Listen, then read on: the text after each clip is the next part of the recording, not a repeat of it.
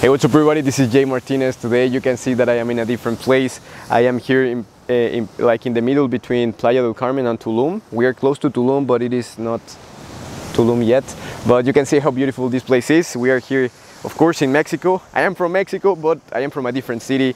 And today I wanted to talk about something that I don't usually mention, and it is the fact of the importance of changing your environment. Right now I'm here in the beach. In my hometown we don't have anything like this, something that is so beautiful. But usually I talk about business and I talk about how you can grow your business, but today I wanted to talk about the importance of changing your environment. Like I said before, maybe I repeated the same thing, but that's okay, because this is like a video blog, something like that. But the reason why I wanted to share this is because sometimes I forget that one of the best ways, sometimes I forget that one of the biggest reasons why I was able to go from $0 to $10,000 in 1 month after failing for years, it was because I decided to change my environment. I know that everybody talks about this, I know that this is super cliche, but at the same time, that's exactly what helped me to get to this point. For example, I was living in my hometown. I was living, to be honest, I was living in places that I didn't like to be in. I was not really hanging out with more people that were I was not really hanging out with my old friends, because they had different ideas. They didn't really want to work on their business or the projects that I had in mind. However, I was still in the same place. I was still hanging out with the same people. I was still doing the same stuff. My mindset was seeing the same thing.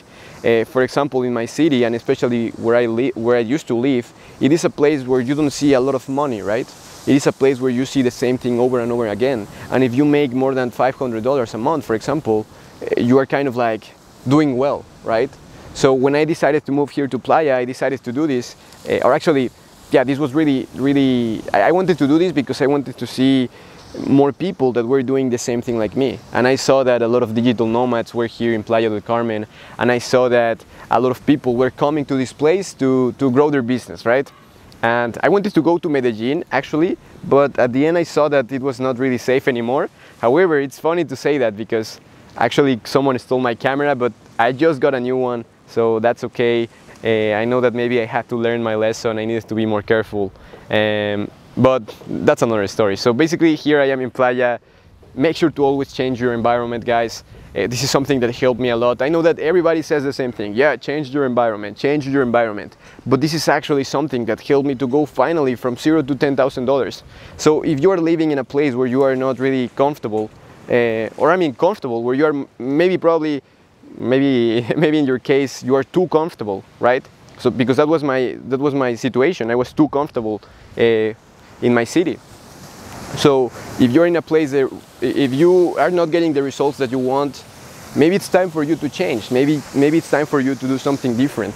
Maybe it's time for you to make a big change. And believe me, when you make these big changes, things start to happen, right? I came here without a lot of money. I came here without having a clear idea on how to make this business work, but turns out that things ended up working out.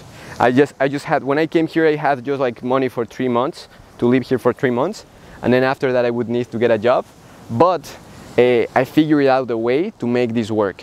It's funny because I actually hired an appointment setter, and instead of having 3 months to survive, now I had like three weeks, because I was gonna pay more money for my appointment setter. But after this, after taking that decision, I was able to go from 0 to 10K. Of course, there are some things that are important here. For example, I had experience as an appointment setter before, and I had experience with other businesses in the past.